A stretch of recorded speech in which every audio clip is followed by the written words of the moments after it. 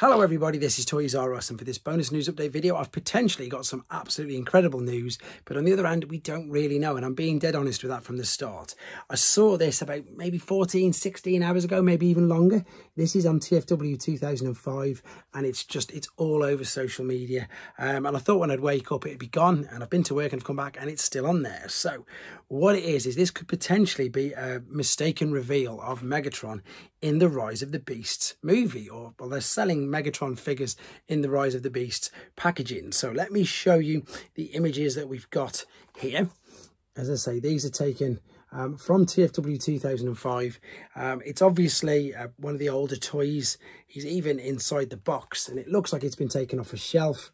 It doesn't look too doctored, you see. This is what I'm trying to say. So that's why I pretty much sat on it, because I thought, oh, you know, April Fool, but it seems to be legitimate. So I think this is why I thought, well, I better do the video and let you guys know. So I'm just going to read exactly what we know so far. So this was found in stores. This is leading to some speculation that it could be the fabled Bumblebee movie Megatron model that's gone unused. With that being said, it is possible that the previously reported MV6 Studio Series leader will indeed be his Bumblebee incarnation after all.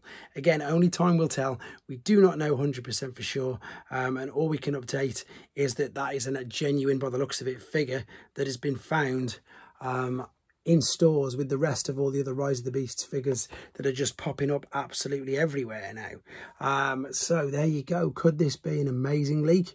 I'm hoping so, because it looks really good. You let me know what you think in the comments, guys, and again, if I find any more information on it, I'll let you know as soon as possible. Take care.